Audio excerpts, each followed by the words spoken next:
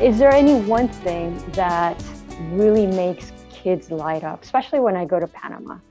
I think it's a combination of things. I think kids that are there are already very excited to hear someone talk about NASA.